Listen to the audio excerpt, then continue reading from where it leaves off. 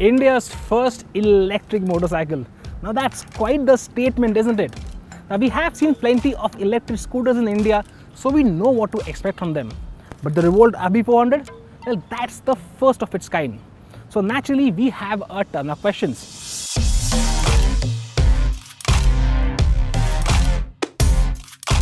So the goal today is to find out what the RV400 is all about.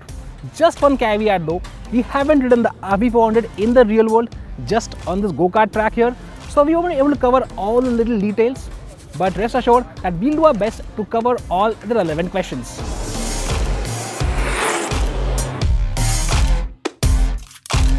First things first, we want to know just how familiar the RV400 feels for someone switching from a regular petrol-powered motorcycle. Hop onto the RV400 and it's shocking just how conventional it all feels. Now size-wise, the bike does remind you of a 110cc motorcycle, and even the bike feels quite light. It's a little over 100 kilos curb weight, so it does feel very light on its feet. Now Revolt says that the seat height on this bike is 814 mm, but it actually feels a lot lower than that, and that's because the bike is actually very slim. So even if you're like really short, 5'3", 5'2", you should be able to get your feet on the ground very comfortably. Now the overall ergos aren't very different from most normal motorcycles. The bars, they're a little bit on the narrower side, but they are a little bit low, so you do end up leaning a little bit towards them. And the foot pegs in this position, well, they are a little bit rear set, so the bike sort of feels like a sporty 150 or a 160 in terms of its posture. But if you want a more conventional riding position, you can swap these pegs around and then you get more forward set foot pegs as well. The RV400 is powered by an electric motor with a continuous power output of 3 kilowatts that's connected to the rear wheel using a belt drive. Now that doesn't sound like much, but Revolt says that this motor puts out a whopping 54 Newton meters of torque. Of course, that's regulated by the ECU, so you don't get all of it in one shot. Now the big question is, does the RV400's performance resemble some petrol-powered bike, whether it's a 110cc like the size would suggest or something higher up? Well, on this go-kart track we found it to be close to something like a 125cc motorcycle in terms of acceleration and overall feel from the electric motor. Now there are different riding modes the bike has, 3 of them which can be toggled from the handlebar itself, and those will change your throttle response and your top speeds. Mode 1 gives you the softest throttle response but limits your top speed to 45 km per hour. Mode 2 bumps up throttle response and top speed to 65 km per hour. And in Mode 3, you get the full output with a top speed that's limited to 85 km per hour.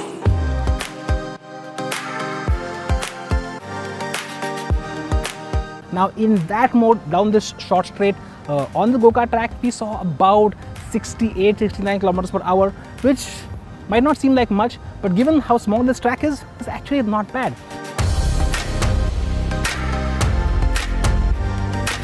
The one issue in Mode 3 was that throttle response was a little too jerky, especially in the first 10 to 15 degrees of throttle travel. Compounding this issue was the fact that the motor gets killed as soon as you go on the brakes. So that made some of the tight corners around the go-kart track feel a bit tricky, because we couldn't mitigate the jumpy throttle by keeping it slightly open and adding a bit of braking. But under most normal riding conditions, especially in the city, if you keep the bike in modes 1 or 2, the throttle is fairly easy to modulate and it shouldn't be any problem at all.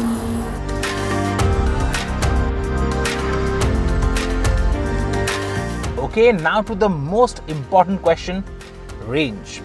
With a 3.24 kilowatt-hour lithium-ion battery pack, the RV400 has an ARAI-certified range of 154 kilometers on a single charge. Of course, in the real world, you won't get as much. And the range will change according to the selected riding mode, the maximum in Mode 1 and the minimum in Mode 3. But Revolt claims that using a conventional 15 amp power outlet, you can recharge the battery to 75% in just 3 hours, while a full charge takes 4.5 hours. Of course, things will likely get easier when they implement their battery swap stations. And the battery swapping process is fairly straightforward, albeit a bit fidgety. The only concern is that the battery weighs almost 20 kilos, so lifting it is no joke. And this might prove challenging if you want to carry the battery up to your home for charging indoors.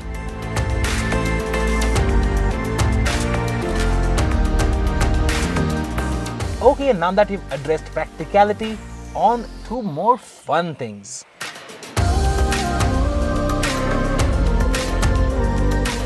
When it comes to handling, the first thing you notice really is just how light this motorcycle feels. It tips into corners very easily, but at the same time it never really feels unnerving. These MRF Zapper tires, even though they are non-radials, they do a pretty good job in giving you fair amounts of grip, and on this go-kart track, the bike was quite a bit of fun to toss around the tight corners. So while the RV400 might not be our choice on winding hill roads, it should prove to be very capable in darting through tight traffic.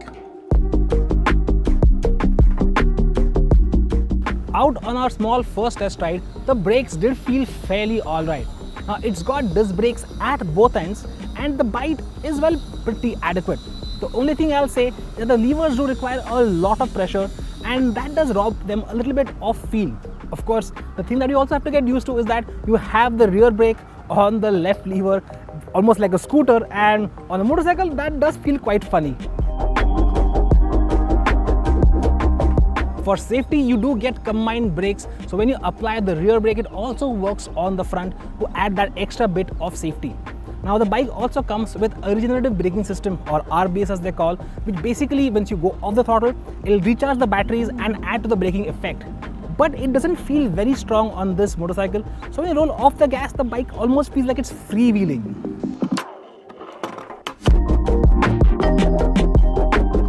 Now a go-kart track is hardly the place to test out ride quality, but Revolt was good enough to humor us with these speed breakers on the track. Now if you hit them at speed, the bike does bounce a little bit because it is set up a little bit on the stiffer side. But if you approach them with a little bit of caution, the bike handles them really well.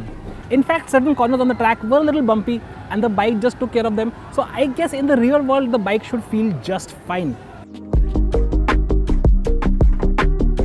And with the ground clearance that's as much as that on a Hero X-Pulse, it should be able to clear any obstacles our road can throw at it. Now for a bike that performs like a 125cc motorcycle, the RV400 is packing a whole lot of features. Upside down forks, a preload-adjustable monoshock, an LED headlight with a projector for the high beam, as well as a fully digital instrument cluster. There's a lot of software here too, thanks to the built-in 4G SIM card and a connected app which will let you do everything from start or stop the bike, find the nearest swap station, order a battery online, geo-fence the bike, and even play a simulated engine note through the built-in speaker. Okay, that last bit is a bit more gimmicky than practical, but for a complete rundown of all the connected features, check out the link in the description below. Now quality was a concern for a lot of you when you first saw the motorcycle, and on that front, the RV400 does feel pretty alright. Now there are some odd panel gaps here and there, but the overall quality of plastics and other components is actually fairly up to the mark, and it's not very different from something like a 125cc normal motorcycle. Some of you did have concerns that the Revolt RV400 looks like a rebadged Chinese motorcycle, and we are not going to argue that it's not. But Revolt does assure us that at this point, 70% of the bike has already been localized, and by the end of the year, 100% will be. To top things off, Revolt says that they will offer a 7.5-year, 1,50,000 km warranty on the battery. Now combine all this with the fact that the RV400 is a fairly capable and handsome motorcycle, do its origins really matter? Now the most remarkable part about this Revolt RV400 is just how unremarkable it feels. And don't get me wrong, I'm not being negative in any way. But the fact of the matter is that the mental adjustment required to move from a petrol-powered motorcycle to an electric one, well, on this bike, it's hardly there. So while it's not the best bike for long distances on the highway or even some fun weekend riding, for a lot of urban commuters, it's enough reason to go green.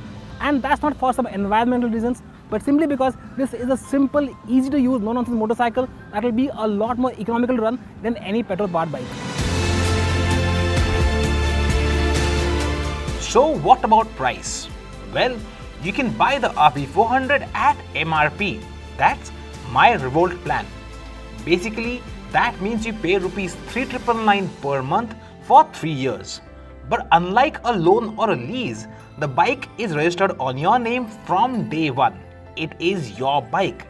And Revolt also takes care of insurance as well as servicing costs for those 3 years, which for this electric bike basically involves 3 brake pad and brake fluid changes and 1 change of tires. There are no moving parts that will undergo wear and tear in any case. To know more about how this incredible pricing scheme works in detail, click on the link in the description below. So while this doesn't make this bike cheap, it certainly makes it affordable. And while the Revolt RV400 might not be too revolutionary in terms of technology, in terms of the purchasing experience, it just changes the game.